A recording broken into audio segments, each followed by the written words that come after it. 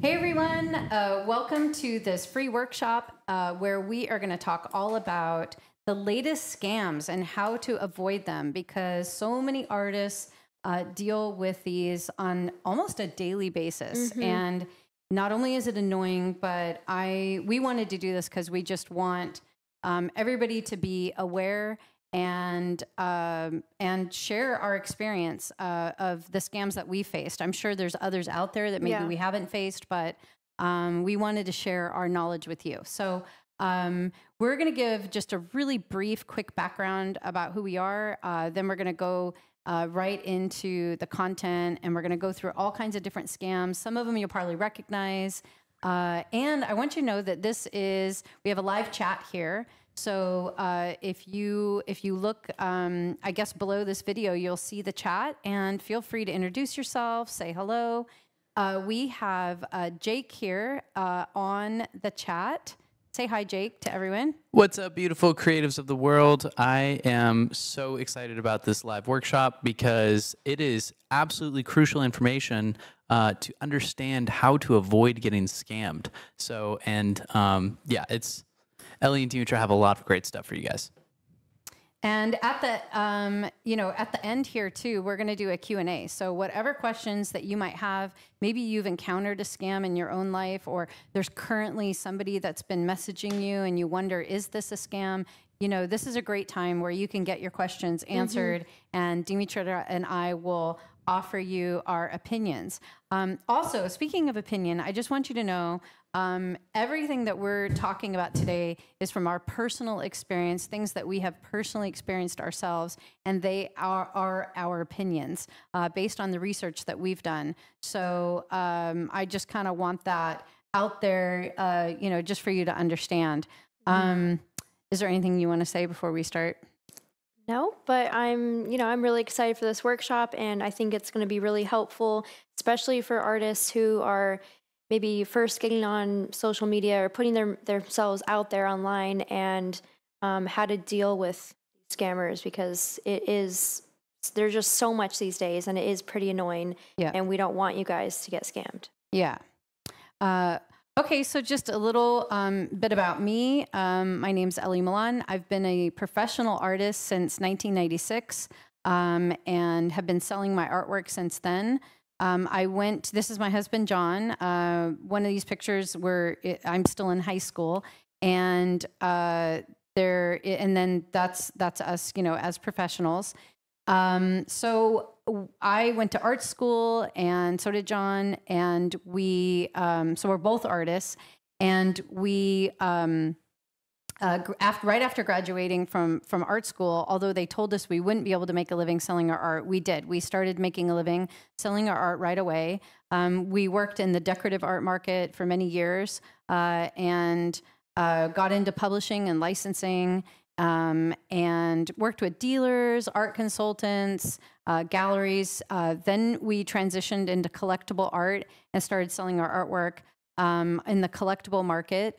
And throughout our career, we've sold over 10,000 paintings combined. So for many years, we collaborated. So that's two of us, very prolific. In 2010, we opened Milan Art Institute because I wanted to help artists make a living selling their art. There were so many artists at that time that were contacting John and I and asking, if we would help them, or if we, could give them tips on how they could make a living selling their art. And so that's why we wanted to open an art school, because we saw that there wasn't a lot of art schools out there that really actually focused on helping artists turn their passion for art into a viable profession. So we created this program called the Mastery Program, where we could take any artist at any level, and in 1 year, they could learn everything they need to know about being a professional artist and pick up the skills, traditional skills and contemporary mixed media skills, their voice, learn what their voice is, what their personal aesthetic is, create a style, and learn how to market and brand themselves. Comes with a lot of work. But it's a fantastic program. So we developed that in 2014. We've been teaching thousands of artists ever since how to have a profession as artists. And then Dimitra, my daughter, she started teaching. Was it? It was like 2016, 17? 2018. 2018. She started teaching with us at the school because you'll hear her backstory. She had a lot to offer, and I wanted every artist in the world to be able to learn from her and her experience. So, and she loves it. So, why don't you tell everybody about you? Just really briefly, and then we'll get into the art scams content. I started painting when they opened the art school, so I just, at a young age, really fell in love with painting. And I got my first gallery show when I was 14, and had this painting in there. It was in the newspaper, and then a publishing company saw that and reached out to me wanting to work with me. And so I started working with the publisher, and I was painting so much, like 40 plus hours per week. I was homeschooled, so I had a lot of free time, and I just devoted myself to my painting. And they put my work in galleries all over, starting to sell consistently. And then they would make prints and like limited edition prints. So I did that for a while. And in my first year working with them, we sold over $1 million in art. And this was in about 12 different galleries across the US. And after working with them for about 2 years, I was just starting to feel like just on this machine and just kind of like, going through the motions, I couldn't really grow beyond that because their business model was just dependent on galleries. And so I started to have this shift with my social media really taking off, and seeing that my collectors wanted to just, work with me directly, not go through galleries. So I started seeing that there was like this, different path for me. And so I decided to start self-representing and sell through my website. I'm still in some galleries, but I do kind of a mix of both. And right now, the majority of my sales is just purely online and through social media. And so here's some of my art today and what I'm doing today. And I'm also, like she mentioned, a co-owner of Milan Art Institute, and I really love helping other artists find their style and kind of just be able to do what they love every day and turn it into a business. So here's an overview of, you want to go over the... Yeah. Well, also, I just want to touch on, I think it's really important that we cover a lot of this and we expose some things and we, talk about it, and that there's platforms and forums and venues where artists can expose the scammers, right? And because these days there's so many scams out there, not just for artists, but just generally. And I think the general sort of attitude out there is we all have mistrust. I have mistrust. You have mistrust. We don't trust what we see anymore. Mm-hmm. There's a lot of disinformation and, news stories that maybe aren't true, or they're just partially true. There's always an agenda behind things. So every email you get, you brace yourself. Oh, is this real? Is this not real? And telemarketers are constantly calling you. And so in that kind of online environment where there's just so many scammers, it's hard to know what is real, what's a real opportunity, and what isn't. And so that's what this whole thing is about. We wanted to sort of dispel some of the myths and expose some of the scams and help you to understand and navigate that. Some of the things we'll talk about aren't necessarily scams. It's just giving you information so that you can question, is this really good for me? Is this beneficial? Does this empower me? Yeah. And I've been at this for a very long time, selling my art. And so I've seen the scams throughout the years as technology unfolds, and I've experienced a lot of it. Yeah, same. Seen so many different types of scams, and we have all different examples to show you guys. And I'll share a story about earlier in my career, I got majorly scammed by someone and almost lost my whole business. So I will share that story a little bit later. Yeah, so just an overview of what we're going to cover, just basically 3 parts to this. First, what can you do really, it says protect your heart, but what will make you susceptible to a scam is really your internal self-image as an artist. And so I want to go through that first. That's probably the most important part of this entire, presentation or workshop. And then the next thing we're going to cover is how you can get savvy and you can check things out for yourself so that after this workshop, it's not just the scams that we've talked about, because there's going to be new scams. Next month, there'll be, the scam of the month. And you have to know how to, remain savvy in your art business and protect yourself and know how to really discern what is a scam and what isn't. So we're going to teach you some ideas about that. And then we're going to go through various scams so that you can see the pattern and how to avoid them. So I would say this first part is just really, really important. And that is, we're talking about your identity as an artist.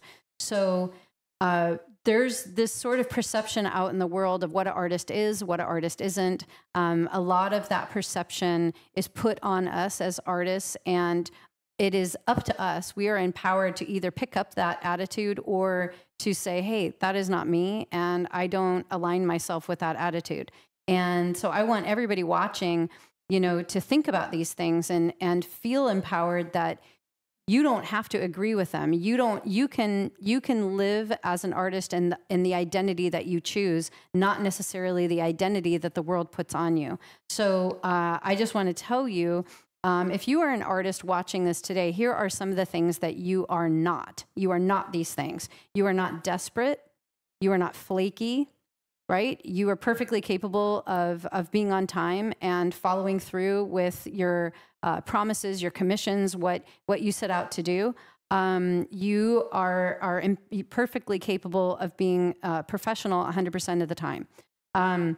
You are not waiting to be discovered. You're not waiting for some agent or some, gallery or a curator to come along, discover you, put you on, front and center, on the stage, and now the whole world will want your things. You are not that. That is not what you are waiting for.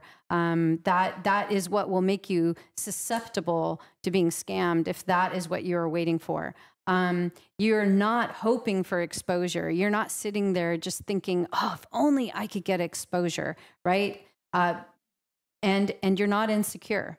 You're not, wallowing in self-doubt, wondering, if this could even be possible for you. As an artist, you are not starving, right? The world would call you a starving artist, and you just can't make it as an artist. And go get a real job. Go do, something, serious, because nobody can really make it as an artist. So those are not a part of your identity. The sooner that you can align yourself with that and identify with that, or unidentify with that, the better off you will be. Not only as an artist and how you feel about yourself, your purpose in life, but also you won't be susceptible to scams. And here's what you are as an artist. You are fully in control of your own destiny. Okay, I really want you to believe that through and through, that you are fully in control of your own destiny. You are a change agent. So what that means is you can change the world. Your art is powerful enough. You are powerful enough that if you put in enough hard work, if you learn the skills, if you commit yourself and devote yourself to your art, you can change the world with your art. You are a change agent. You are a culture shifter. It is the artists of the world that change culture. It's not the dentists. It's not the lawyers. It's not house builders, right? It is the artists who change the world. It's the ones who sing the songs. It's the one who writes the poems. It is the paintings that hang in people's homes. That is what changes the world. That is what shifts culture. And that is what you are. If you are a culture shifter, world changer, then you will not be scammed. You are not going to be susceptible to scams, right? Because you're above all that. So you are a business owner. Okay, that is who you are. You own your own art business. You are a business owner. Even if currently that's not what you do day to day, that is your potential, and that is absolutely very easily can be your reality because you control your destiny. And if you decide that that's what you want, you can have it. You are powerful. You are powerful to make your own choices. You are powerful to agree or disagree with whatever you want. You're powerful to disagree with me and anything I say today. You are powerful. So you get to decide. You make the decisions. And you have potential for greatness. I believe that everyone has greatness within them. You have greatness within you. And because you are in control of your own destiny and you make the decisions and you are powerful, you can choose to be great. You can choose to step into greatness and be anything that your heart desires. So those are the things you are. And that aligning yourself with that reality of who you are and what your identity is as an artist is going to keep you safe and not vulnerable to people who prey on insecurities and ego. Yeah. And ego, people think is being arrogant. Ego is actually birthed out of fear. You're going to have a strong, giant ego if you have fear. So fear and insecurity and aligning yourself with that first list of what you're not is what would make you susceptible to scams. So this, I think, is probably the most important part of this is to aim, right? Because you're in control of your own destiny, to aim to align yourself with that identity that I just talked about.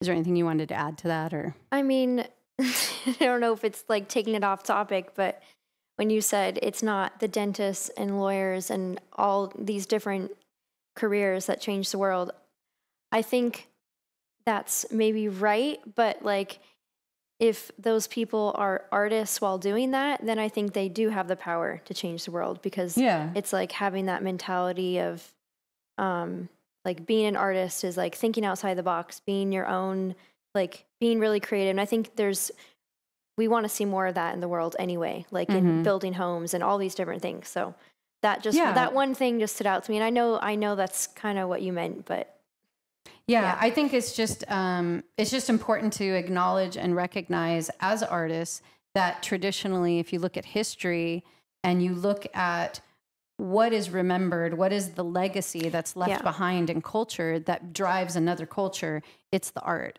And so it's artists, and I don't just mean painters, I mean all artists. Just being creative. Yeah, it's the creatives of the world. And right now we live in a creator economy. Right now we live in a world that the creators are the ones that are really controlling the world, that are really positioned to move things in the direction that they need to go. So I think realizing that that's who you are and the work that you do and the importance and significance of what you've chosen to be a part of is really crucial. Yeah. So I didn't mean that if you are literally a dentist that you don't have significance. I don't mean that at all. I just mean it's important to understand that history tells us that art changes the world. But it's good that you bring all that up for sure. Just to go deeper, just because. Yeah. Okay. Do you want to talk about this? How to get savvy? Sure. So really you can, the good thing about like, having all these online scams is, well, what I've noticed is there is a pattern with scammers. They really aren't getting that creative with their wording. They'll just copy and paste, send it to a ton of different people. Yeah. And so you can spot it. And so if something just kind of sounds weird to you, just Google it. Like you can copy and paste that, Google it and search, see if there's a scam attached, and there probably will be evidence with that for other people. So that's how you can really research and, see if what you're getting is a scam. So you can Google that. Really, like, if a company is reaching out to you, make sure you vet that company and like just go to their website, see where it's based in, maybe research reviews. Like, you want to just get some background on that company. Don't just trust and take their word for it and, with the first opportunity. Also talking to other artists. So all these different ways that we have listed I would just like write this down or screenshot it, because this is really going to help you sort through what's a scam, what's an opportunity later on. Mm-hmm. Yeah. Yeah. And Reddit is a very good resource also. It's, how would you describe Reddit, Jake? What you're on there quite a bit. It's sort of like a public bathroom wall, or Reddit is where you go to hear people vent. yeah. Yeah. And You get, they're like, always the- venting about scammers. The inside Yeah. scoop about something. Yeah. And I would say for better and for worse as well. Like, you can definitely get a lot of really good insights on Reddit, but then you can get just garbage as well. Mm-hmm. It's the internet. It's the internet. That's the thing you have to keep in mind is, it's good. It causes us as, citizens, consumers, to really, really be discerning. Back before government regulation, there was this saying that they had called buyer beware. I don't know if you know this, but Coca-Cola used to actually put cocaine in Coca-Cola. And when the government sort of was like, hey, what are you doing? You're putting this addictive substance and they didn't have the laws that they could regulate so heavily. Coca-Cola's entire defense was buyer beware. It's not Coca-Cola's obligation to disclose what they do. It's the buyer's obligation to be educated about what is inside of things. And that was the mentality, back at the 100 years ago. It's buyer beware. The buyer, the consumer, had the obligation to fully vet everything. Now we supposedly all the ingredients and what we eat and whatever is on the back of the box, and it's all disclosed, and you can read it and decide if you want to eat whatever's in there. But back in the day, they didn't have to do that. And you had to, take the food, test it out yourself, and see what was in there. So I think that when it comes to online opportunities, companies, anything that you get, including what you read on Reddit, you have to have a discerning mind to be able to think critically, yeah, to think critically and ask questions before you have a knee-jerk reaction and just arrive somewhere. But at the same time, don't just all of a sudden, something sounds great, just run with it and assume it's true. So it's kind of a good thing, I guess, that we live in this period where we really do have to take ownership of our decisions. As far as, I have found that whenever I suspect anything to be a scam, I put whoever's name, the company's name, whatever it is I'm curious about, and the word scam with it.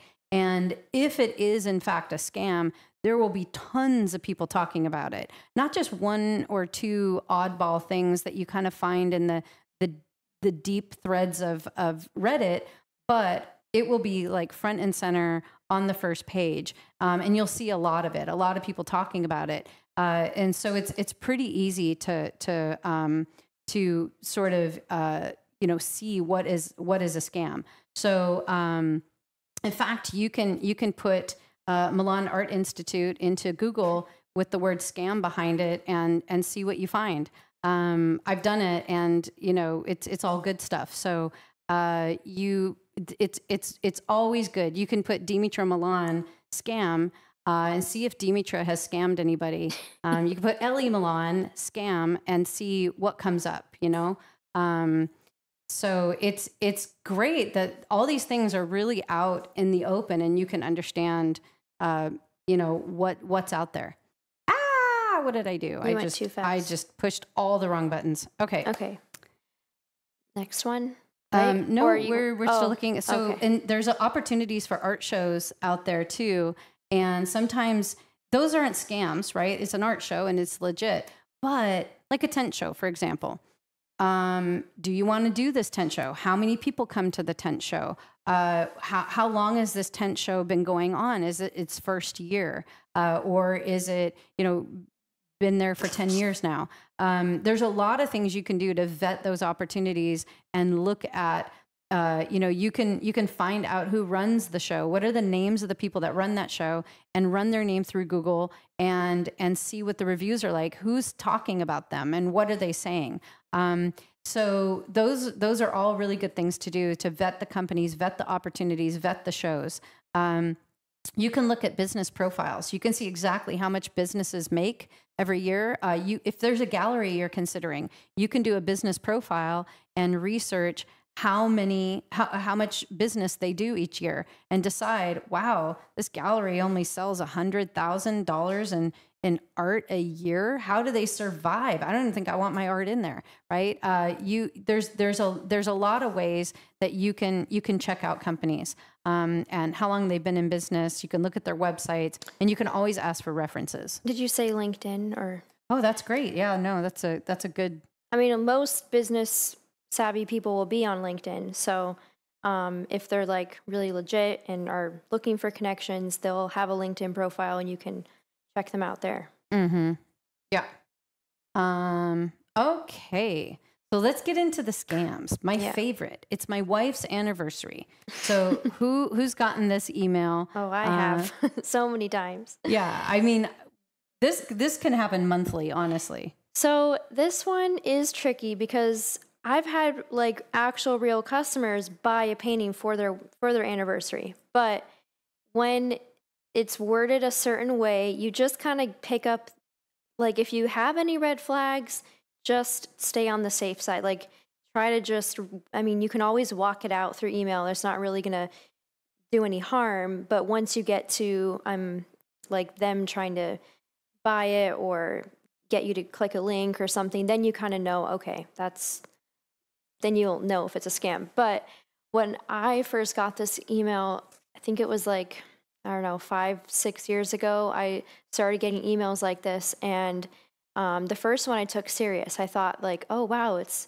their anniversary. And there's like this usually the guy's name was John. I had like 3 emails. Hi, my name's John, and it's my wife's anniversary. A lot of times they have 2 first names. So it'll be like John Roger. Mm-hmm. Like his first name's John, his last name's Roger. Yeah. Yeah. So there's just like a pattern that you can see. But the first one I got, I walked it out because I thought this was real.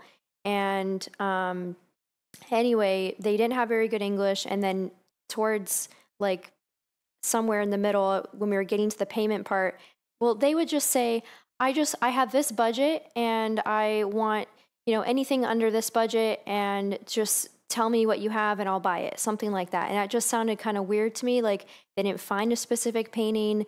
Why would they just give me a budget? Like, I want to spend $5,000. Tell me what I can buy. That's kind of weird. So people don't do that usually.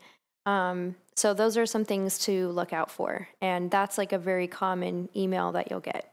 Mm-hmm. And what are they after? They're basically after, they want to get to the point of the transaction. And it's one of 2 scams, either an overpayment.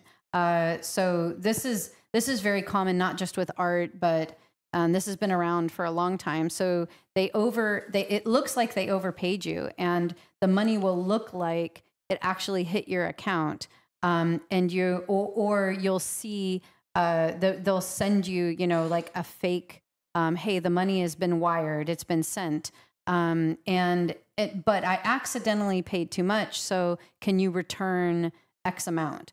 And so they're waiting for you now to send them, the extra $800 or whatever. And so that's one way. The other way is they are going to send you a link so that you can pay through this link, and that link will basically zap your account and get the information out of your account when you click on that link.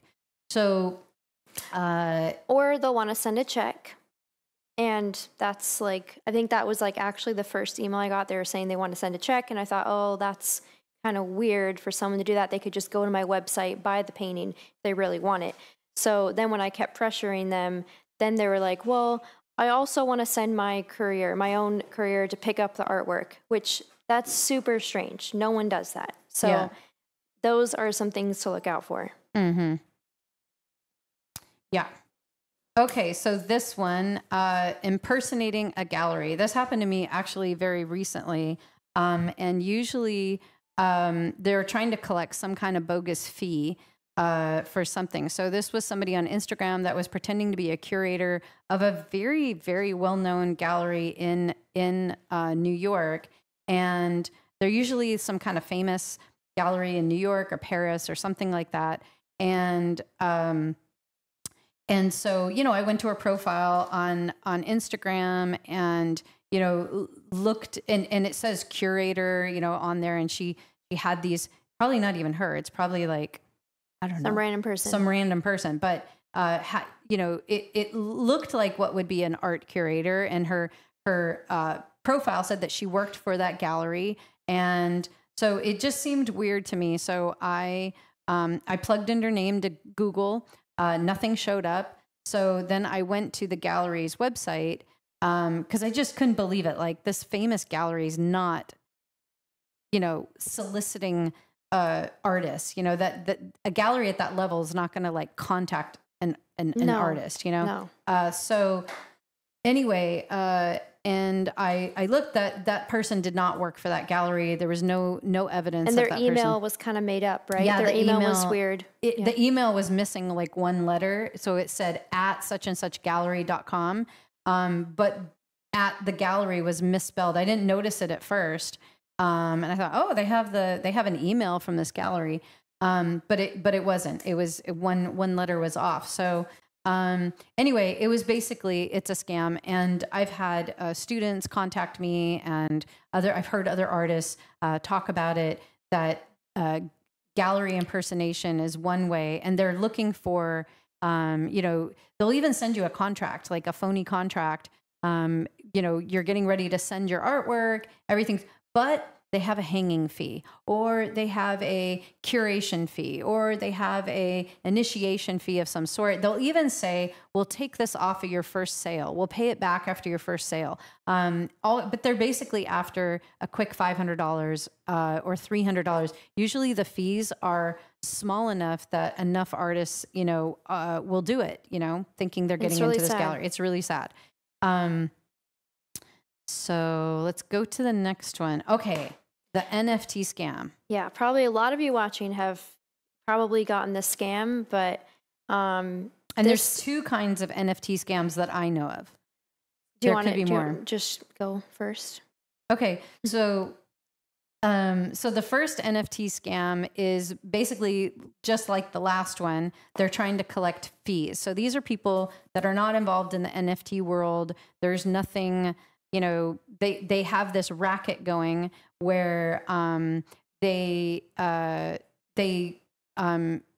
even have phony sites that are fermenting the NFTs, and they want you to mint on this one site. You can't mint it anywhere else. It's got to be on this one site, and it's basically a phony site, and it's just there to collect fees. And they're out for, $300 to $500 for minting or gas fees. And so, for those of you that don't know what an NFT is, I'll just very, very briefly, actually, Jake, do you want to briefly cover? No. Okay. So, what an NFT is, it's a non-fungible token, right? Mm-hmm. And so it all works around blockchain. So blockchain is a technology. Blockchain is legit. Blockchain is just a technology, and an NFT exists on this blockchain, which is like a smart contract. It's this. You should watch like a TED talk about it if you really want to understand blockchain. It's fascinating. It's very cool. I think it's going to be a big part of our future. And so NFTs work in that. They also run utilizing different cryptocurrencies. So you don't buy an NFT with like American cash, right? You buy it with cryptocurrencies. And so several years ago, NFTs were being sold right and left, and they were basically something collectible that was recorded on this blockchain, and you could trade it, sort of like Pokemon cards, back in the day. And people were, buying at this rate and then selling at this rate. So they started to actually sell art. And if you've seen those apes and those monkeys, those were like really well-known NFTs. And there is kind of a world around that. Maybe even still, there's people who are still pretty involved in that. But what they don't do is contact artists on Instagram and solicit artwork, as if artwork is very difficult to find. Yeah. And they're just, and NFTs don't work based on the quality of the artwork. They're like these pixelated digital cartoons, right? And that's the artwork NFT. They're not oil paintings that you've done in your studio that you take a picture of. Yeah, usually and now digital that's artists collectible. will do NFTs. Yeah. And we know some artists who have even gone through our program and they make a lot of money selling their art as NFTs, but they'll make specific online renderings of their paintings. So there's like a whole process to it. And you can, as the artist, go on these platforms, create your portfolio, do all that work. You don't need someone who's trying to curate it and do this for you. So absolutely. And the other thing is, you probably only want to get into the NFT art thing if you know buyers in there. If you already know the buyers, just putting it up on, some platform that sells NFTs and waiting for somebody to come along and buy your artwork, it's just going to sit there.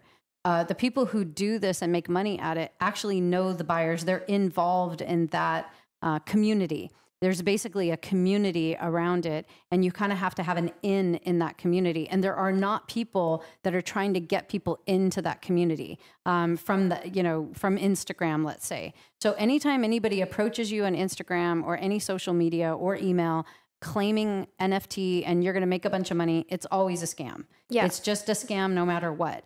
In this case, scam number one, they're trying to get a fee out of you. They're basically scamming you for $300 to $500. And in a very loose sense, your artwork did get minted and gassed and whatever, but it's on this phony site that nothing's going to ever happen.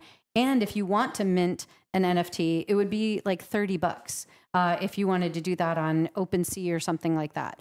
So anyway, it's a scam. Okay, scam number two is... Oh, with the NFTs. Yeah. So they can say that it's for their wife's anniversary again. No. What this is okay, so NFT scam number two is like a spin-off of the classic, this is for my wife's anniversary, because the scam runs the same. They're looking for a link to zap your account. They're going to send you a link or an overpayment, or instead of the courier service, it's the gas fee. So it's just a spin off of that,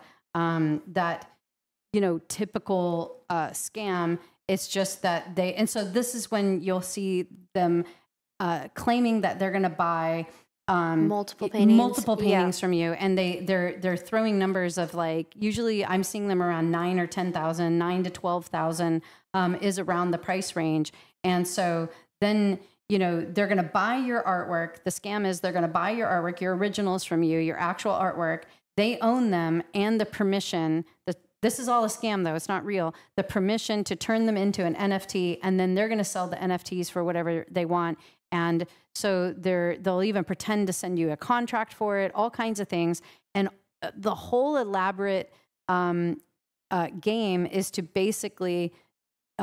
in that exchange where you're going to accept the money from them, that's when the scam takes place.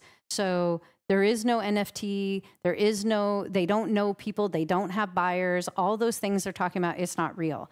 So, so far to this day, I haven't really had any legit NFT like opportunity come my way. Like, it's all been a scam. Anytime the word NFT is involved, that's just my opinion. When that comes into like my inbox, I'm just like ignoring it because it's always a scam. And like you said, if you really want to go into that world, sell your art as an NFT, you can go do that on your own and get into that community. But all these people claiming to like like I get so many messages, and it's just yeah, sad. And so I just block those people or ignore it. And that's mostly in social media, like Instagram. Okay. You want to talk about this one? So recently, there's been a lot of social media scams, and I've seen this happen to a lot of our students, and this has happened to me so many times, where people will impersonate, so someone will basically make a fake account of mine. They'll take my pictures, they'll pretend to be me, and then they'll go and contact my followers, somehow they do get followers, they get people somehow believing that it's me, or it's like my second account. They'll even copy your content. Yeah, copy my captions, everything, and they'll say like this is my personal account or whatever. They'll just make a fake account, and so they'll contact my followers and say that I want to use them as a model, and they're going to pay them for it. So they're offering to pay these people like money to be their model to paint. Anyway, or they'll do a commission or something and want to pay to be their muse. Yeah, something like that. And I've seen the wording the same every time.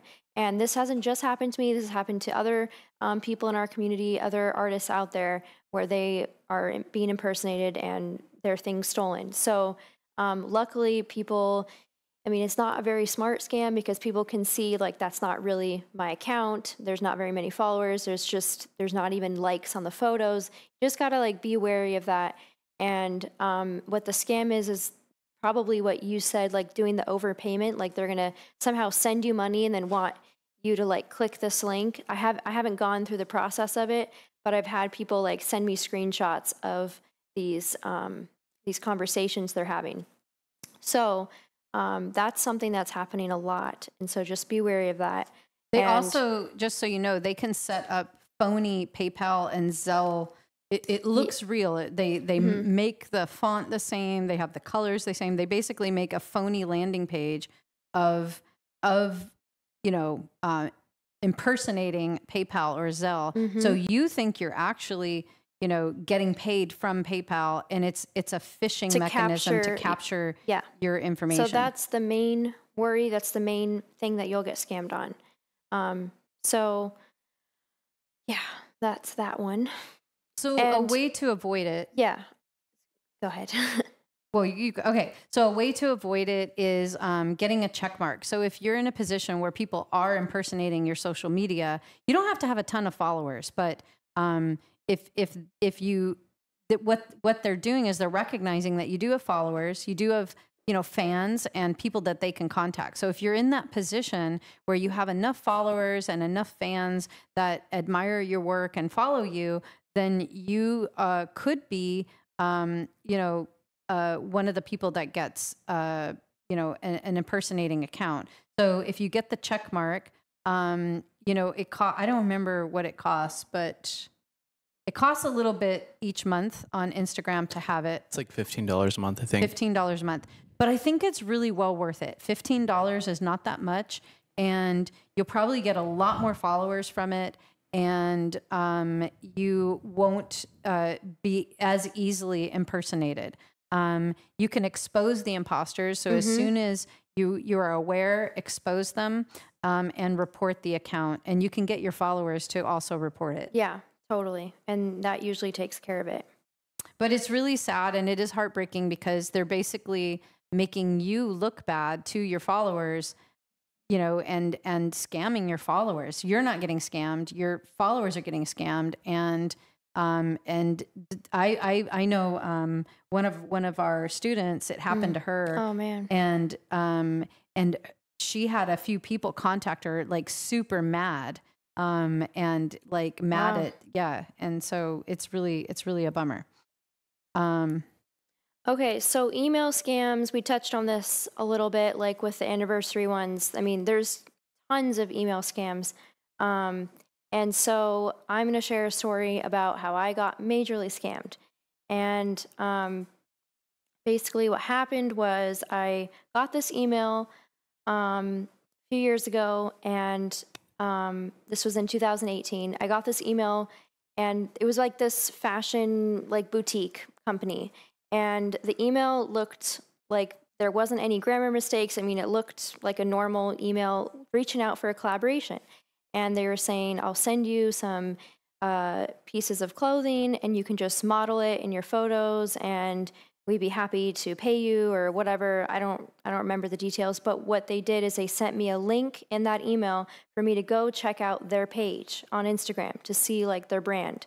And so that seemed all like fine. So I clicked the link and it took me to a page. It looked just like Instagram, but it wanted me to log in because I thought maybe this is like, it was like on a different browser, like Safari or something. So I had to like log into Instagram.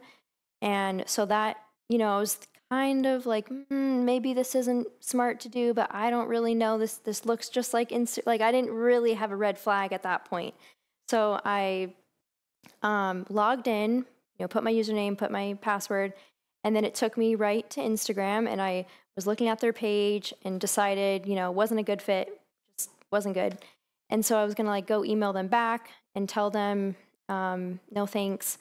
And then okay, it's like 5 to 10 minutes shortly after that, I started getting these other emails from like just someone completely random, just another different email. And they were really threatening me and like being super pushy and wanting a response from me. And they were saying things like, if you don't respond to this email and pay this fee, we're gonna delete your Instagram account. And I just thought, I didn't even connect the two because it just happened around the same time, but it was like different emails. So I didn't even connect it. Anyway, someone got into my account with that link that I clicked, took my Instagram login, hacked my account, and basically, you know, took control over it, locked me out. And so I couldn't get back in, and I was ignoring those emails. I thought, there's no way these people can just delete my account like that. They don't have that kind of power. I'll just ignore it, see what happens. They kept pressuring me, like, you have 1 hour to respond before we delete your account. You have 20 minutes. And I just kept ignoring these emails. And then my account was like totally gone. It was just absolutely like just nowhere, no one could find it. And so they actually deleted it. And I was so shocked and horrified. And like, that was a big source of my business. Like I was selling prints there. I was just, you know, I had like a lot of followers on Instagram. So it was devastating. And anyway, a couple of days went by. I was just kind of thinking I had to start over. And my friend knew someone in another country that could hack into people's accounts and help them get their accounts back. And so I messaged him and he said he could do it. He said that they actually did delete it. Like he did some like, I don't know how they hack the system and hack back your account, but somehow he like said it could be done, but it was like going to be really hard. And it took 10 days to do it. And I had to like send these codes in and take a picture with my face. And anyway, I got it back after 10 days. And it was just like a miracle. It cost me like $600 to do that, but it was, I mean, so worth it because that was like my business. So, or a really good portion of it. So all that to say, just, I mean, what I learned was like, don't just log in on any website or click any links. And I haven't gotten any kind of email since then like that. I feel like that was just a really, really sneaky scam. And it came to you right at the moment where you were just leaving the publisher and going out on your own. Yeah. And she had made this decision at like age 17 that she wanted to self-represent. She wanted to, you know, it was a vulnerable time. Yeah. And you know, I'm sure you were going through some self-doubts about, you know, can I even handle this? Maybe I do need a publisher, you know, and because it goes back to the identity of an artist, right? Where you are more vulnerable to control or being scammed or taken advantage of if you have this mentality of, I just want to be taken care of. I just want to paint in my studio and have somebody else handle the business aspect. I don't want to do marketing. I don't want to have to do social media. I don't want to do all that. I just want to be taken care of. I just want to paint. And you know, I have spent at least half of my career, maybe more than half of my career in that being taken care of zone. And I had dealers, I had, publishers, different agents, reps that would handle my business side, and I would just paint. But when I worked with the dealer, I only made 15% of the painting. Can you imagine that? So if the painting sold for $1,000, let's say, I only made $150 of that 1,000, and they end up in control. Whoever's making the most money off of your art gets to make all the decisions. So you want those decisions to really be made by you. And you're not going to be susceptible of being taken advantage of or tricked or controlled if you run your own business as a business owner. So it was right when you had made that decision, and unfortunately it happened.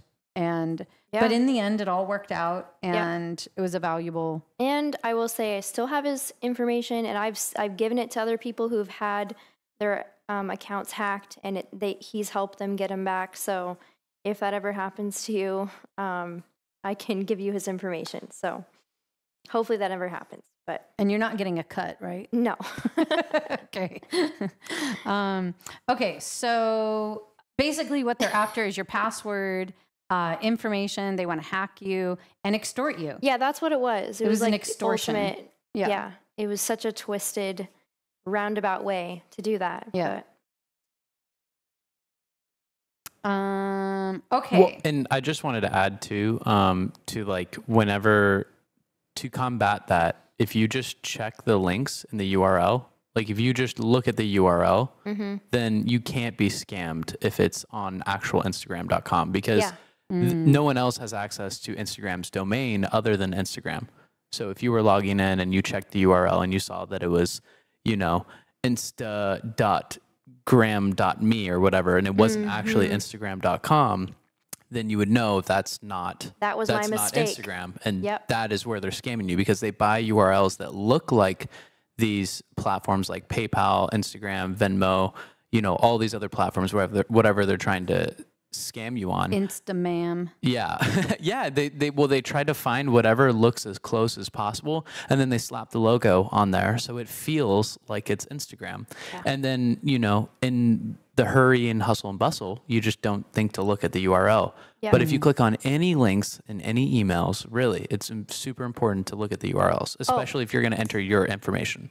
Also, just remembered, the reason I got scammed too is because I didn't have two-factor authentication on. So after that point, I learned I had to have that on. So you guys make sure that you have that for Instagram. That's a good point. So then you can't really, it'd be much harder to get hacked into your account. So at that time, I just had my password and that was it. Yeah. Okay, so this next one, this is something that this is just an interesting exercise for you. Just to kind of reiterate the Get Savvy part. If you Google PR company mogul press, you just Google that, you're going to see all these fantastic articles about how wonderful they are. They're revolutionizing the PR landscape. They are the heroes of PR. There's testimonial after testimonial of this person and that person that has been, their life has changed because of this company and all the exposure they got them. You'll see tons of articles written by sort of obscure, you'll never have heard of them companies, and basically they did that. So all the testimonials are fake. Everything's fake. All the articles are fake. They're on, their own domains or, various domains that they've created, so that when you Google them, you'll see, oh, wow, this is something real. And if you were to Google PR company mogul press scam, you're going to see an entirely different information. You will see tons of people posting back and forth messages, all the ways that they have scammed them and stolen their money. You will see a very, very different report. So this company has contacted me numerous times. I even write back to them. They probably contact me like 3-4 times a month. and it's Wow. always a different person that works at this company. And I'll write back and say, you're a scam, you're fake, you're phony. And I send it and then I block. So I don't know how they're still functioning, but basically they pretend to be a PR company. They contact you. It's sort of a pay to play kind of thing. You pay $500 for them to write an article about you. They'll name a variety of famous magazines. LA Weekly is one of them. And then the contract, they send you a contract, they send you an interview. They say, we're going to send you an interview, fill out the questions, send us pictures. And they make it look like they're going to post this article about you for $500. And you're thinking, wow, only $500, and it's not an ad, it's an actual article about me in this famous magazine. I mean, that's a good deal, right? Because if you were to buy an ad, it would be, $4,000. So a lot of people fall for it. And basically in the fine print of their contract, they say that they may or may not print it, actually. It may or may not go to print.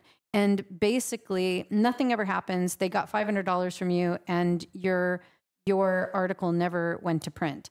So it's just a way to get $500 from artists. And it's not just artists. They contact anybody who wants exposure.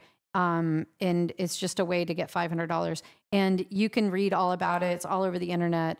But you have to put the word scam. They've flooded, because of all the scam complaints, they've flooded, the first pages of Google with these phony articles about how they're this amazing PR company, so that when you just simply Google their name, that's all you see. And you're like, oh, wow, this is legit. I'm going to pay the $500. So anyway, pretty elaborate. But here's another one that I would say, have they ever contacted you? I think they did. It looks familiar. Maybe. There's several companies. This is just an example. And this isn't necessarily a scam. So now we're kind of entering into territory where Opinions. Yeah, opinions, but it's not a scam, meaning they're not doing anything illegal. They might be aggressive, but it's just not a good idea for artists. So It's not a good opportunity. No. What do you think? So this company is called Agora Gallery in Chelsea, New York, and they contact artists constantly. So if you've been contacted by them, don't be flattered necessarily, because they've contacted most of our students. They contact people constantly, artists constantly, and what they want is they have these shows. So they have a space in New York, and they just have shows like every 3 days. They're just constantly having shows, and you pay upfront $3,500 to $17,000 depending on the show. You really do get a show. You send your artwork there. Your artwork is up, but it's not going to sell. They make all their money off of artists. It's a vanity gallery. So that's basically what a vanity gallery is. There are some vanity galleries that actually do sell artwork, but most of them make money off of you paying them for these shows, and they're not under pressure at all whatsoever to actually sell artwork. They probably don't even take a commission, or... Well, they take a low commission. Most of them take 30% or 25%. But it doesn't matter, because they're not selling artwork. They make no effort to bring buyers in. They have some warm bodies that show up every once in a while, but it's not a real retail gallery that makes their money off of selling art. They make their money off of selling space to artists. And if you look at the artwork that is on their websites and in their shows, you can tell right away it's not great artwork. So vanity galleries are, I think, misrepresentative, because they come across as some opportunity where you can really, get exposure and sell your art, and you're in a gallery and you have gallery representation, but all you're doing is paying a very high fee to put your art on a wall somewhere. And it's not how galleries are really run. Okay, so opportunities for art fairs and art shows. So this, again, is not a scam.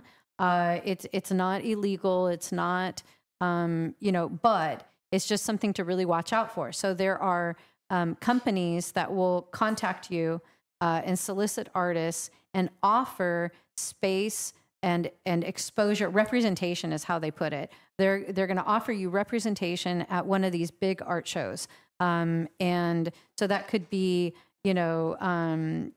art fairs in what is Art Basel, Red Dot, one of those, and they charge, or New York Art Expo. There's a lot of people that do it for that, and they have big upfront fees. So let's say a space at New York Art Expo costs $9,000 for the space. They'll get 5 artists and charge them $6,000 each. So they rented a space for $9,000 and they made $30,000 to put the artwork up, something like that. And so you'll get like 3 paintings, allowed to put maybe 3 paintings in this space. And if you put 15 paintings in this space, you could pay just a few thousand more and have the whole space to yourself and have complete control of it. So it's not very good for artists because they are making money off of you by subletting the spaces in these big art fairs. Yeah. So probably to like vet them out, you can contact the artists that maybe they've worked with. You can ask them, what other artists have you worked with? I want to see so you can go talk to them and see if they have made sales or, if they like the experience or not. So that's a good way to like vet it. Occasionally there will be companies that are, legit and offer something fair. So you just have to check it out. There could be a company that rents that space in New York for $9,000, and they put 3 artists in there, and you're charged $3,500 each. And so it's like, wow, I could just pay $3,500. I get to participate in the show, and it's fair, right? They're not making money off of you, and then maybe they make a percentage, a small percentage of sales. But what are they offering? Are they offering to sell it for you? Are they bringing in clients to the show? So there has to be an exchange for that money, and not just okay, I'm going to give you all this money, get nothing for it, and I could do better without you. So you want to really check all that out, weigh out the percentages, the fees. What are they actually offering? I think it's a red flag if they don't want you to come. That's a real red flag. If they're like, no, we got it handled, you don't need to come, that's a real red flag. Are they even putting your artwork up? Maybe they put it up, took a picture, sent it to you, but it really didn't go up. So if you can go to this show and you can be present and you can participate, and the fees and the percentages all add up, it might not be a bad idea. So these aren't all necessarily scams. You just have to check it out. But oftentimes they are making money off of artists and not actually providing a service. So there's so many different artist platforms out there. And so this is like maybe art Saatchi. storefronts. Yeah. Well, art storefronts is like a main one that's out there. Yeah. And we've looked into that, and it sounds like a great opportunity for an artist, but they are making most of their money by charging you for their marketing classes, and just, they're not really like actually creating a good platform for you to sell your work on. So they're basically, if you just kind of stay away from, it's like this pattern of they're making all their money up front from fees, charging you as the artist, then it's not really going to be the best opportunity for you. Yeah. But other platforms like, Saatchi, or there's so many, like, what's the one I'm thinking of that? Fine Art America. Oh, Singular Art.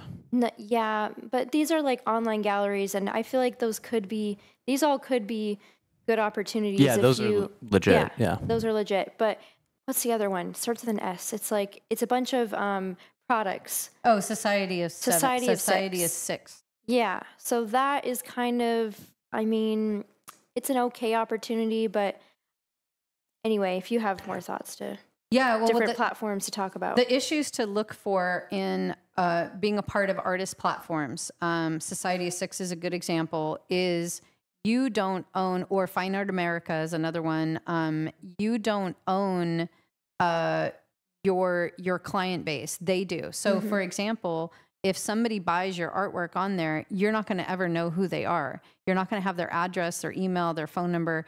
Fine Art America knows it. Society of Six knows it, and they get the client. So you're the bait, and they get the client. So you never know who your buyers are. So you can't retarget them. You can't add them to your email list. You can't, sell them an original later after they bought a print.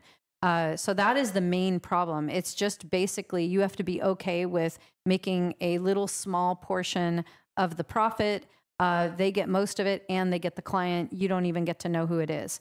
So I don't think it's good for artists. I don't think it's even a good launch. There's other ways there's other methods that I think are better. Artist storefronts is another one.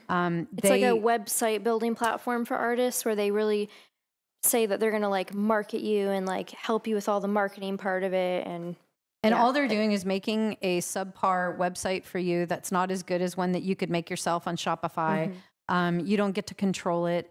You don't get to really, change it up or control the back end of it. You don't really. It's not user friendly. It's not user friendly. It's pretty old fashioned. And then you can't sell other prints on it or other products. You can only sell their products and their prints. And again, they get the client. And so it's not a good situation. Anytime you're really abdicating your control so that somebody sort of takes care of you for you, it's rarely, if ever, a good situation. So a lot of these artist platforms, you just have to kind of watch your heart. Like, what are you really after? Are you looking to be taken care of? Are you looking to just, I don't want to deal with it? Then there's a price to pay for that. Yeah. And that is going to be that you're not going to be able to, build a relationship with your clientele. And you're just basically going to earn the little bit of money you get from those interactions. Whereas Etsy, on the other hand, that is a little bit different. You do know who's buying your product. You do get to see, okay, this person with this address, and you're shipping it. You're in control of the product, and you know exactly who the artwork goes to. And you just pay a tiny percentage for, I think is it every transaction? Yeah, it's per transaction. I think it's like 5 to 6%, something like that. So in the end, so many people, Etsy, I think, is a good platform. If you're starting out and you don't have a website yet, that is a good place because there's so many people who go on there who look for handmade things, who find artists. And so. Yeah. Okay, so now I think this is the last category that we wanted to cover, art education. So with art education, and we're in the art education field, so we know this realm pretty well. There's always these, my mom calls them Johnny-come-latelys. I don't know, whatever a Johnny-come-lately is, but there's these people that haven't had a very long career. You can find out very little about them. They don't have an artist website. I'm thinking of one person in particular. He doesn't have an artist website. You can't find out what his art looks like. Yet he claims that he can teach you how to sell your artwork without a website, without social media. And it's like, how? Like, what are you talking about? So this formula of I have X desire without X pain with this secret method. So that sort of formula is very, a token setup for some sort of, I wouldn't call it a scam, but you're not going to get what you're paying for. And it's usually scam-y, a fast scam-ish. track. If it feels like it's a silver bullet, like, just do this one thing and Yeah. So the whole idea of, this one silver bullet, if you just do this one thing, then you'll be able to have this. What is really true, what you want to look for in terms of art education, whether that's education about marketing, education about how to sell your artwork, education on how to get the skills, whatever it is you want to get education on, you really want to look at the teachers. Who owns this business? Who is the spokesperson, the owner, the brand face? What do they represent? What is their fruit? How long have they been in business? artwork will speak for itself. You want to really, really look at the artwork. Do they have the skills, and is their artwork really any good? I see this one guy that's marketing, teaching artists how to sell art. And he's always saying, I just sold this for $10,000. I just sold this for $20,000. Like every day I see a new ad where he sold this, that. And I'm looking at the artwork and I'm like, how does he sell that artwork for $20,000? I don't understand. So the artwork really will speak for itself. If there's something inside of you that's going, how does this person do that? They probably aren't. So you can vet and really look at and research the teachers and the people. How long have they been in business? Do they have a career behind them where they really did do these things? And those are things that are easy to check out. Are their students easily accessible? Can you actually find real students that you can talk with? If they have a big following and a lot of students, surely those students are very easy to contact and find, and you can get real testimonials by just simply contacting their students. A lot of times, good schools, good opportunities are going to have public forums where you can get on a public forum and just have conversations with people that are involved in that community. Reviews, looking at all the different kinds of reviews, not the phony reviews, but actual real reviews, like, a Google review or something like that. What else? Is the cost shown in writing and upfront? Or do you have to dig for weeks and weeks and it's never really written out? Or you have to do a call first see if you'll be accepted. That's something also. And then they're like, here's all the fees and you have to pay all this stuff in a phone call. So yeah, and any kind of hard sell where act now or you'll lose it. For this time only, you'll get blah, blah, blah. Is typically a red flag. So just so you know, true success in art, I'm just going to tell you straightforward as somebody who's done it, Dimitra who's done it, true success in art will only happen through hard work, commitment, dedication, devotion, passion, picking up the skills, learning the skills. That is how true success in art will happen. You have to persevere. You have to stick with it. You have to be committed. There is no silver bullet, and there is no one coming to rescue you and make it all happen for you. Yeah. And there is no silver bullet. There are faster ways and smarter ways to get things. I went to art school for 5 years actually. I went to art school for 5 years. And if I had stuck with Savannah College of Art and Design for all 5 years, my parents would have paid a ton of money. I transferred to University of Georgia, where it was a little bit cheaper. And today, if I went to Savannah College of Art and Design for 5 years, it would be $300,000, right? Because it's $60,000 a year.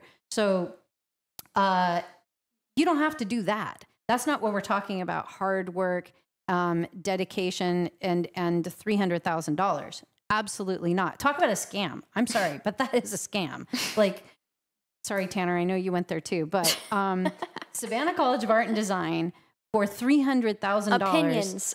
Yeah, it's my opinion. It is my opinion, but yeah, that's I don't know. They're not teaching you to actually find your own voice, know how to put yourself out there. They didn't give you the skills of painting 40 plus hours a week so that you could even be fast enough to produce enough work and to sell it. Yeah, right. The whole mentality wasn't about that.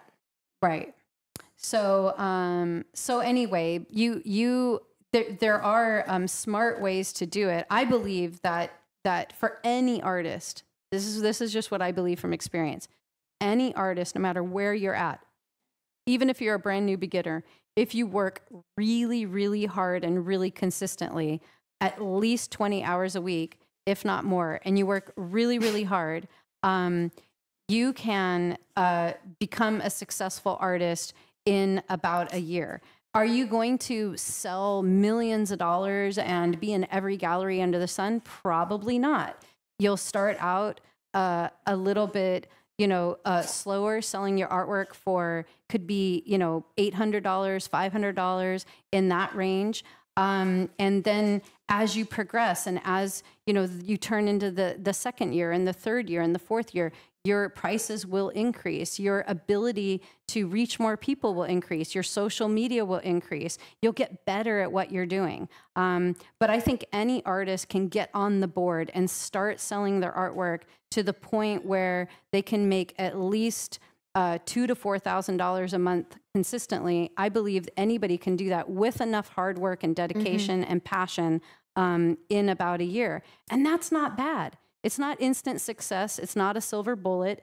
It does require a tremendous amount of hard work and commitment, but it is possible. So I'm not one of those, I'm not in the elitist camp that, only the special few, if you go to this like Ivy League, art school, are you going to make it? Absolutely not. I think anybody can make it. And I've seen that. I've seen that with our students. So yeah. And they've come in at any level. So even if like you're totally a beginner, you don't even know how to draw or paint, we've had those students take this program and do extremely well. Yeah. And let's look at the different pros and cons of art education. So there's different ways that you can learn art. You can learn in traditional art schools. You can learn in in-person workshops and classes, and there's online courses and YouTube. So for traditional art school, I mean, we already talked about Savannah College of Art and Design, and there's other schools like that. In fact, like just recently, I was looking up, just various schools and art schools and different things, and I saw a lot of students that were going to art blah blah blah art institute. So Miami Art Institute, Philadelphia Art Institute, whatever art institute. It's like a company, and many of those schools have gone out of business. And so those students are left, in their second, third years, and the school went out of business, and they have no way, to get their 4-year degree. So a lot of traditional art schools are actually going out of business because they're charging way too much, and there's not enough students that are able to go. So the price of them are extremely high, and it does take 4 years. You have to go physically. You have to live in that area, and you basically have to be a full-time student. You can't also have a full-time job and go to this art school. So there's a lot of drawbacks. I think the pros of a traditional art school is you get to be around a lot of other artists and meet a lot of people and sort of be a part of a community. And I think that's good. You get face-to-face feedback. If your professor is the kind that gives feedback. Okay, so you can learn locally. You can go to community colleges or local art schools. There's local artists that offer classes. So those are all really good opportunities. The downside to that is rarely do they have actual programs like an art school where you can start here, finish here, and have this objective. A lot of times they don't teach you how to have a career where you can actually sell your art and know how to build a business. Or how to find your voice. I think that's really key. They're more like, figure drawing, and so the good part is you have opportunities to have like a figure model that you can go and you can draw. And I think that's fantastic. You can be a part of a community and meet other local artists. You can, build relationships with the teachers. So I think that learning locally at a local art school definitely has some benefits. The hard part is, it's going to take a lot longer to get to where you want to go because there's very few people that have that program in place on how to actually have a career. Okay, learning online and from YouTube. The great thing about this is you have like so many choices, right? There's a lot of choices out there, and information is abundant. I mean, it's everywhere. You name it, you can learn it online, right? You can do it in your own time. You can do it, when it suits you, and it's very, very affordable. A lot of times it's free. So the bad part is it's really hard to curate. It's very hard to know who knows what? Do they actually know what they're talking about? You can waste a lot of time learning from somebody that's really teaching you a bunch of garbage. And is it going to actually get you anywhere? Is it going to get you? Where's that program? Where is that, curriculum that has the steps that you need to actually get the career? That is going to be, very difficult to find. You also will have a hard time finding community, or being able to interact with other artists. So you're sort of in a space where you're on your own. So there's a lot of issues, in terms of quality and that kind of thing. But, isn't it great that we live in a time where you can learn online and no matter where you live, because not every community has a local community or has an art school or has a way to connect. And so, thank God for online learning. The thing that we are really proud of with the mastery program and with the program that we've put in place for artists is it has the best of all these worlds. It has the best of a traditional art school. It has the best of, a local in-person art school, and it has the best of online learning sort of all in one place. And we've started the school in person, and that's how we had the mastery program, is we did it for years that way. And then we took it all online. So we've had the experience of working with people, like hands-on, face-to-face, what they find challenging about it, or like we've taken all those things and turned it into a recorded online class. Yeah, absolutely. And what we learned from that, and what Dimitra is talking about, is we learned the importance of community and how important it is to build relationship, to have mentorship, to have people by your side, that are all going in the same direction as you. They all want the same things. To be supportive, to be encouraging, and to basically have that synergy and that beautiful creative environment that you can grow in. And so community is really, really important. So we've made the mastery program affordable, accessible. It's an actual 1-year program that you can start at any level, whether you're a beginner or you're really far along in your artistic journey. You can start it. The first part is learning skills in oil and drawing, and then you learn your voice and how to develop your style, and then how to build a portfolio, market, and brand. And in the 1 year, you've learned and built the skills that you need to be a professional artist. The other thing it does that I think a lot of schools miss is that it builds the stamina you need as an artist to be able to paint full time.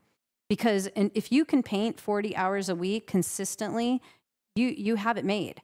But to get to that point where you really can do that and build, create quality paintings and have the ability to paint so many hours in a week is really key. And so it sort of conditions you to do that, because the program, if you go at the pace that it was designed, you paint 20 hours a week. So it's really fantastic on every level. Also, the people that are teaching it, Dimitra and I, plus John teaches a little bit. Jake teaches quite a bit in the marketing section because he's an extraordinary person at marketing.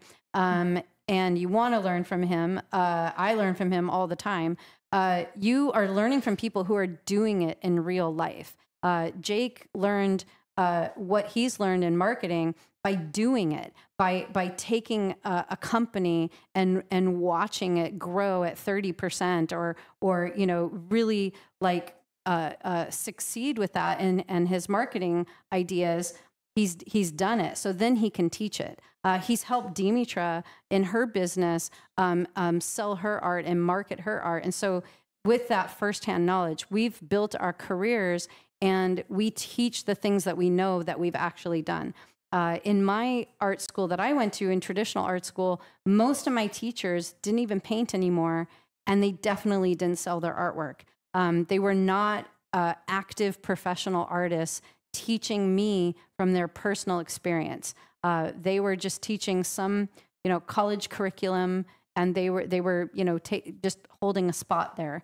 So, And then in terms of the community, we have this amazing community on a platform that's really conducive to building relationships. You can even see on the platform where you access your education, you can at a click of a button see what other artists live near you, and It's so it's so cool. easy to connect. We know artists that have built lifelong friendships through this program because they've even visited each other, in each other's countries, and you meet artists from all over the world. It's absolutely incredible. Um, Okay, so the first part of the program is step-by-step instruction, everything that you want to know about oil painting and drawing. So this is classical drawing. So you learn how to measure proportion, how to draw something accurately, shading, everything from figures to botanicals to portraits to animals, still life. You draw it all. You learn how to do it. Lots of different drawing techniques, all based in classical, traditional drawing. You also learn oil painting. So this part of the section is basically how to create realism. Because from that base, once you know how to do realism, you can take off from that and abstract it or stylize it or do whatever you want with it. But I believe every artist has to have that foundation of realism. So you learn all kinds of oil painting techniques. And by the end of this first section, you are an absolute pro at oil. Part 2 is mixed media. Yeah, this part is a lot of people's favorite because it's very expressive and kind of experimental. You're trying all these different techniques. We really teach you any kind of mixed media material that we've had experience with. So tons of different ways to play with mixed media, and you're just kind of developing your own techniques that you really love for your process. And this is a section that you learn your voice. Yeah, so we really go in depth on, finding things about your personal life, who you are, and translating that into your art. So you have like a message with your art, and your art means something, and you learn about symbolism and what kind of subject matter you want to paint, how to mix different things together to create a look that's uniquely yours, and not just something you're doing as a default mode because you don't know any other way. So that's probably the biggest part of the whole program. And then part 3 is kind of putting all that together, everything you've learned, and creating a portfolio that really showcases your style and just your unique process. Yeah, absolutely. We also teach you in this section professional habits and how to actually build a business. What sort of Maintain it. attributes do you need? Things like time management and how to set up your studio so that it can be prolific. You can be prolific and really a professional artist, because there's a difference between how you work sort of as a hobbyist versus how you work as a professional. So we teach you all that. And then the fourth and final part of the program, you're finishing out your portfolio and you're learning how to build a personal brand, how to create all kinds of marketing collateral that you'll need in order to market and promote yourself, how to create a marketing strategy from everything from your website, social media, email marketing,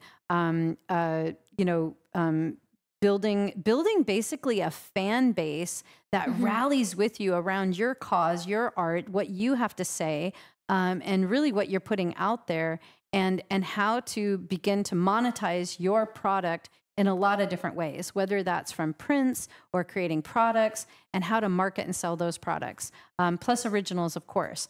And finally, and very importantly, how to promote yourself and your product, and how to actually sell it and get it sold.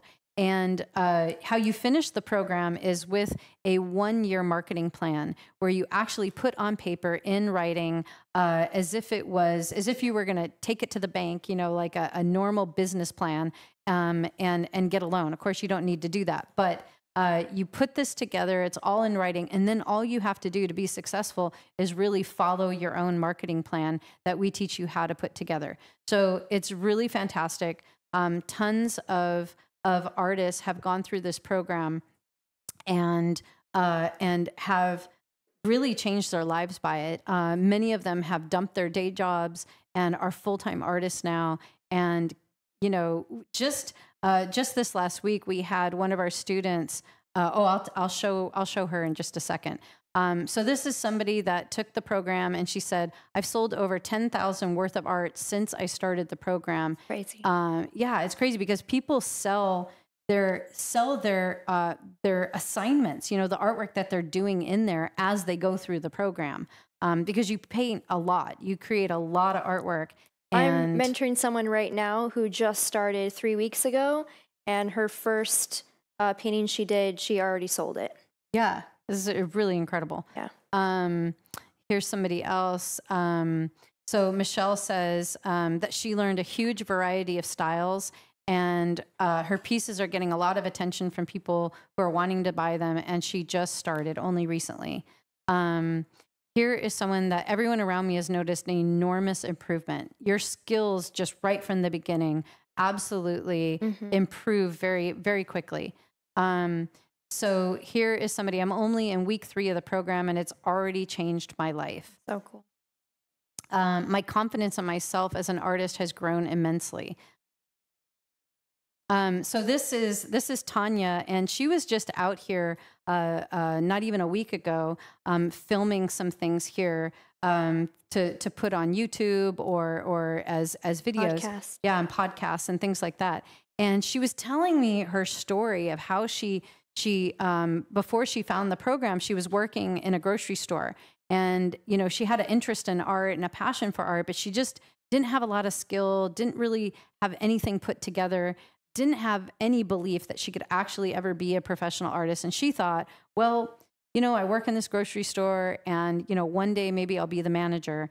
And then she found the program, and she joined the program with just basically a hope that maybe she could one day be a professional artist. But she really just wanted to increase her skills and get involved in art. And she said that, it's funny, she said that everybody around her in her town was telling her, "Oh, this sounds like a scam. You can't make it as an artist. Nobody makes it as an artist. Don't fall for that." But she joined the program, and by the time she graduated, and she did the whole program in 1 year, and by the time she graduated, she was selling so much artwork, she was able to quit her job and become a full-time artist. And that was 3 years ago. So for the last 3 years, she works full-time as an artist. And she said she makes a lot more money now selling her art than she ever did working at the grocery store. So imagine that. What a life changer, right? To go from having to get up and go to work full-time, stocking shelves in a grocery store, to being able to do what you love most every single day and sell your art and know that people value it and it affects them deeply. So there's so many things that you get with the mastery program. There's 100+ bonus lessons that are separate from the mastery program. So the mastery program is a program, but you also have access to these bonus lessons. So these are things like how to paint eyelashes, how to paint clouds, how to paint water, how to paint water, just very like nitty gritty, what do you call that? Just shorter content, like a 10, they range from like 5 to 20 minutes each. Just yeah. And this specific. This is super exciting. You're going to love this. So you get that bonus content, and then you have access to the pro library, which is in itself over a $1,200 value, where you get really high quality courses in addition to that. But this is the best part. There are monthly contests where we give over $10,000 in prizes to the students. So anybody who is taking the mastery program, you submit your artwork that you're doing in your assignments, and it's judged not always on how well it was done, but sometimes it's based on improvement, or it's based on other criteria. And you can win cash money that you could put, towards your tuition or paying bills or art supplies, whatever you want. So we give over $10,000 in prizes every single month. I mean, that is incredible. And And that's like one of the things we want to do in building community and getting people, you know, really involved and pushing themselves. yeah, And absolutely. So you can't join right now. It's not open. Registration isn't open until March 1st. So you can't join right now. Registration will open March 1st for 3 days. So you have from March 1st to March 3rd, or is it 4th, 3rd, to join. But right now you can join the wait list. So if you get on the wait list, then you can get a free prep course. So this prep course is really, really great. It will come to you through your emails. Also, you can join the prep course on the platform, our app, Milan Art, or app.milanart.com. And you'll learn how to build an easel, how to manage your time, setting up your studio. There's right brain exercises. There's a lot of really cool content designed to help you get prepared to start the mastery program. And if you can't join March 1st, like just so if you're trying to plan ahead or something, we open registration on the 1st of every month. So we have like a short window so people kind of join in groups, and then in our community, you'll be, you know, surrounded by cohort. people, with people who have kind of going through it at the same time as you. So just to show you the different packages, the different tuitions. So it's $3,600 for the whole mastery program, which includes all those things I just talked about, the contests, the pro library, and the bonus content. It also includes group coaching. So you're not alone in this. Everybody who takes the mastery program, you get access to group coaching. So what that means is you go into a coaching group and you're with, like Dimitra said, your cohort. And so you get to know all the students. There are professional artists in there that have already gone through the program and are succeeding in their careers, there to coach you. So what are they doing? They are giving you feedback on your artwork. You can post your assignments. You'll get critique. You'll get feedback. There's weekly Zoom calls that you can participate in and live face-to-face with these coaches and the other students. You can build relationship, get all your questions answered, receive encouragement, and it's really fantastic support. So that is included with your tuition. It doesn't cost anything extra. So $3,600, or you can break that up into 12 payments of $300. So it's very, very affordable. Or you can, oops. Yeah, I just. Okay, so or you can get the accelerator package, which is $5,600 a month or $500 a month, and that is everything I just said. But you also get a personal mentor. So that is a professional artist that's already gone through the program, is already succeeding in their career, and you can message them every single day. So you are able to message them 24/7, and they will answer your questions, critique your artwork. You'll have this mentor all throughout the program, so you'll become quite close and good friends. And it's like having a professional artist in your back pocket. So it's really, really fantastic. And then the last option is, oh, okay, I guess it's sold out. So never mind, but it's... it may come back in the future. Right, but it's $13,000. And what that is you get either me, your choice, me or Dimitra as your personal mentor. But right now we only take a few artists because we want to give very good quality. And so we don't take on a lot of students at one time. So that is where we are your personal mentors, one of us. Okay. So with group coaching and the whole program, also, I didn't mention, you have lifetime access to this. So once you've joined the mastery program, you have lifetime access, and you can participate in those contests really, with your lifetime access. And so you'll have access to all the content if you want to revisit it. And we're constantly updating it and adding to it. So It's a really, really, I think, absolute no-brainer, incredible deal. So make sure that if this is something that you're interested in, that you get on the wait list. I'm sure Jake is putting the link in the chat, and you can join the wait list and get the prep course. And it doesn't cost you anything. It's absolutely free to join the wait list, and there's no obligation.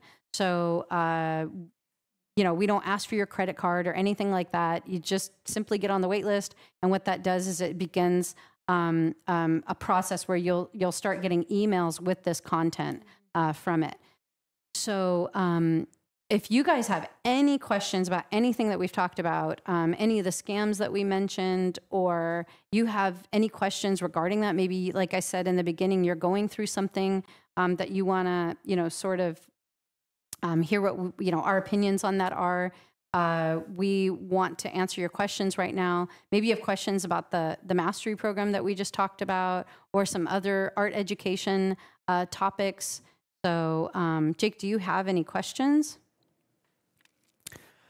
Okay, so yes, we have several questions. So Susanna wanted to know what a real collector, this was quite a while back, but back to the scam aspect of this, and understanding, what a real collector looks like when they're trying to buy your painting as opposed to a scam. If you guys That's a could make great that question. make that comparison. Yeah.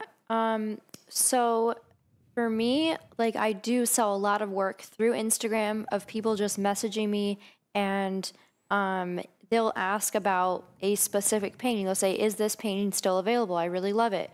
They might want to know the story behind it. They might want to know if I do payment plans. That's like all normal conversation.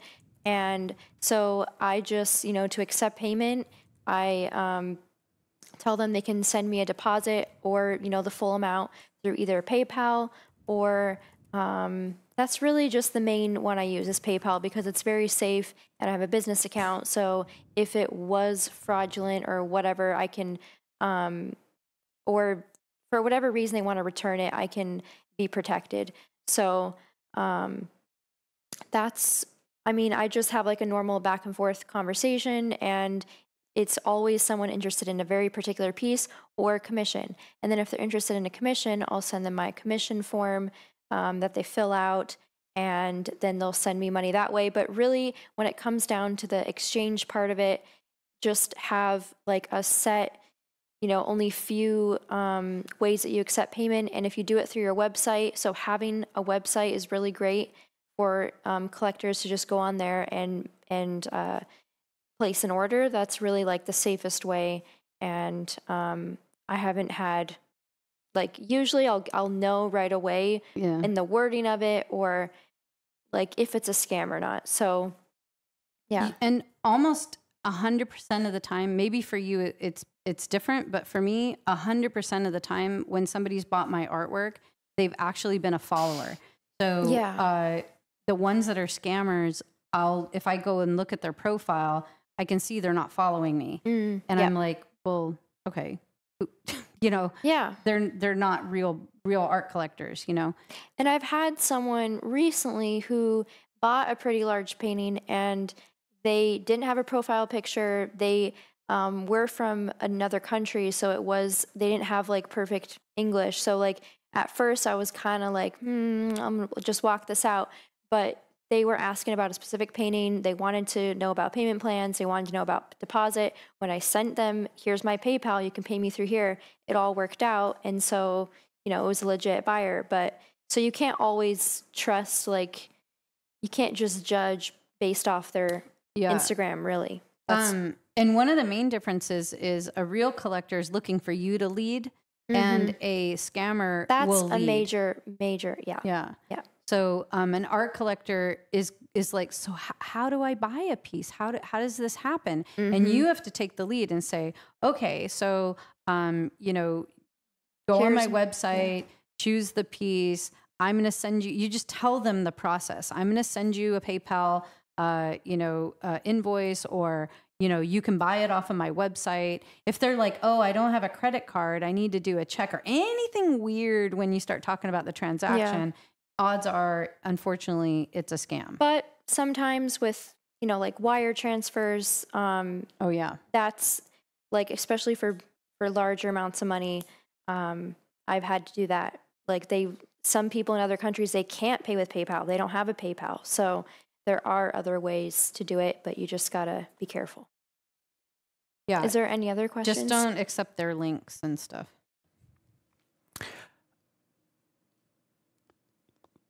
I know we went over a bit. It's like almost 6, but some people were asking before if you could repeat the names of the good platforms, the ones that you recommend in terms of like online galleries or other good opportunities. well, we were talking about like Saatchi and was it Singular Art? Yeah, what is that? Uline sells cardboard. No, but it starts with a U. There's a good gallery that starts with a U. Gosh. But Saatchi and like Singular Art are really big platforms, and Fine Art America, but that's kind of more saturated with all like types of artists. The originals on Fine Art America are fine. You'll know who the buyer is, but not the prints. And then we said Etsy was a good one. If you have like, prints or like smaller pieces, Etsy is a good platform starting There's out. a lot of online galleries that are good. And I just don't, I'm not up on, all of them. So,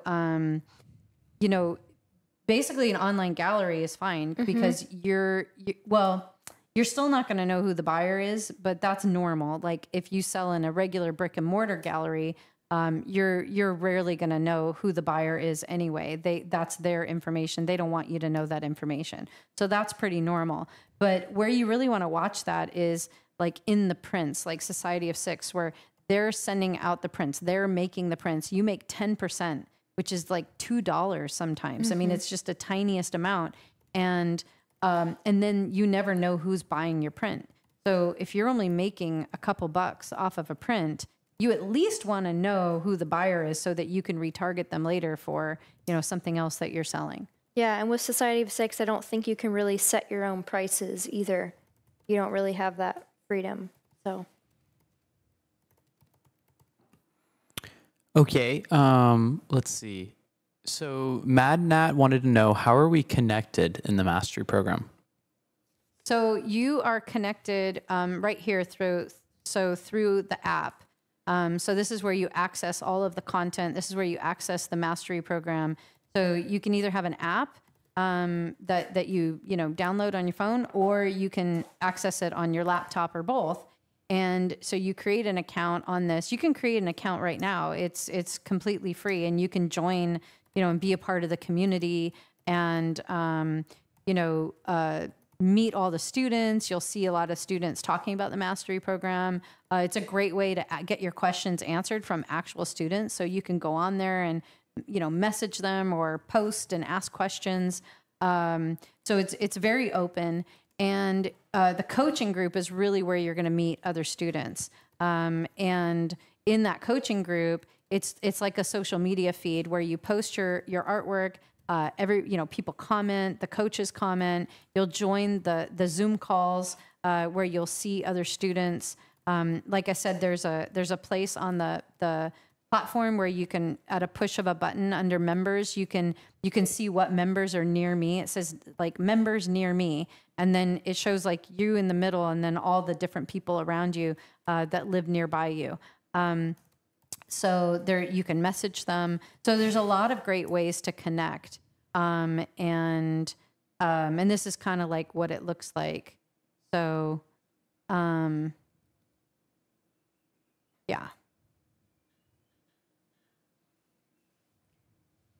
Are there any other questions, Jake? maybe like one more question. Yeah, so Sky wants to know, and I sort of already answered this in the chat, but I think it's good for you guys to answer too.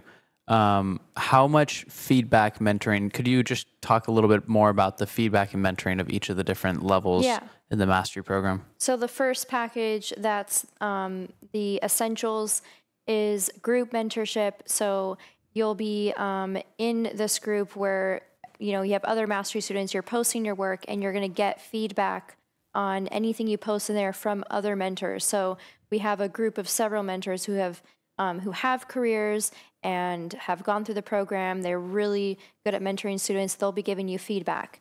And then the next one up from that is the accelerator, and that's having a personal mentor. So that's much more in depth because you get to message that mentor on, we use Telegram right now, so you have a back and forth whenever you need it. You text them in the middle of your painting and say, I'm having a hard time right now doing this. They'll get back to you as soon as they can. And it's usually just a few hours, if that, like sometimes right away if they're active. So you really have a lot more when you get the personal mentorship, and you have a monthly Zoom call with your mentor, just the two of you privately. And then the Pioneers is just the exact same thing as that, but you'll have one of us. So I had a lot of fun with this workshop, and I hope that this was really helpful for you guys and that you learned a lot about, you know, the different types of scams out there, how to avoid it. And I think the main takeaway was really what you said about just kind of like your heart and what your mindset is about it all, and not being in that place where you are vulnerable to it, kind of like attracting it, or yeah. So that's really like the main thing, I think. Yeah, and we just want you to know that we really believe in you, and that if you want to be a professional artist, yes, there is no silver bullet that it's going to be an overnight thing, but through your passion, your dedication, your commitment to doing what you love most and learning and growing your skills and having personal growth, finding your voice and learning how to market and sell your art, we absolutely believe in not too long of a time. For many people, it happens in a year. You can be a professional artist and work full-time selling your artwork. So we absolutely believe in you. And what we believe most is that you are totally in control of your destiny, and what you make of yourself is your choice. And I believe that there's greatness within you, that you absolutely are a culture shifter, a world changer. Your art is powerful, and the world needs to see your art. And we want to see you lift your voice and really put your artwork out there for the whole world to enjoy and be affected by it. And we want to help you get there. We want to help you do that. So join the wait list and get that prep course, and I hope to see you in the mastery program and on the app, Milan Art. And yeah, we're super excited for you. So hopefully this was really inspiring and beneficial. And we will see you next time.